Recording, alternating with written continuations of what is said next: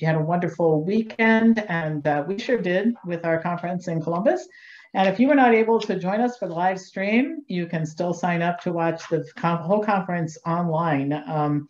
It's the next best thing to being here. The food's pretty amazing at our place, so we can't share that with you, but we sure can share a lot of great lectures and panel discussions and questions and answers. And I think you'll feel the camaraderie of it all, even at home.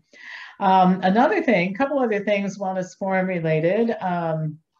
It is cookie time at Wellness Forum. It's that season where we start shipping holiday cookies all over the continental United States. It's a flat fee that includes shipping and a gift box and label and all that kind of stuff.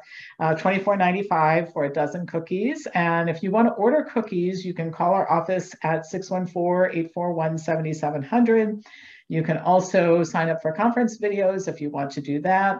And boy, if you're local, you should come in. Like if you live in the Central Ohio area, you should come over on Tuesday nights. We have cooking classes, and now that it's getting into the holidays, we'll do more cooking classes, more food-related events. So do come and visit. We're kind of fun to hang out with on Tuesday nights.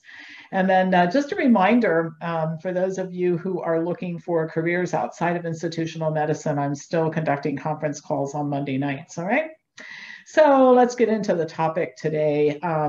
I get emails every week from people, particularly now that it's becoming cold and flu season. What do I do to protect myself, and how do I prevent COVID and all that sort of thing? And the best thing you can do is to keep yourself healthy. And if you're not healthy, to work at achieving optimal health. And a major part of that is losing weight if you're overweight. There are a lot of studies showing that carrying extra weight is a risk factor, not only for getting COVID-19, but for severe symptoms and for hospitalizations.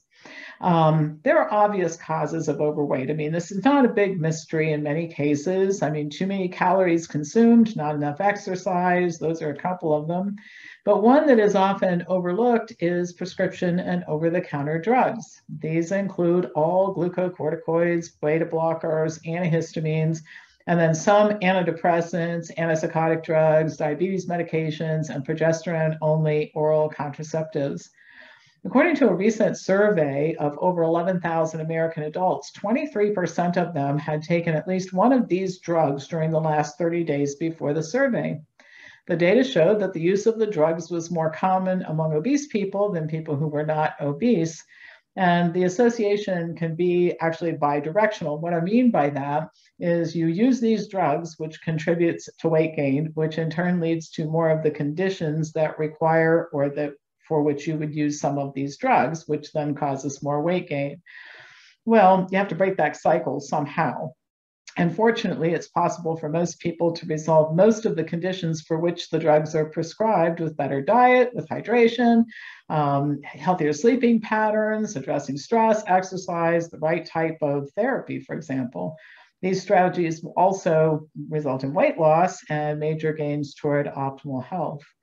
Now, I'll tell you why I want you to really, really think about what I'm saying and consider doing something about what I'm saying. There is no evidence that I've seen that shows that a person who's overweight and suffering from one or more health conditions can reduce their risk of anything by taking some supplements. That promise is being made by people. I've not seen any evidence that shows that these supplements work for prevention.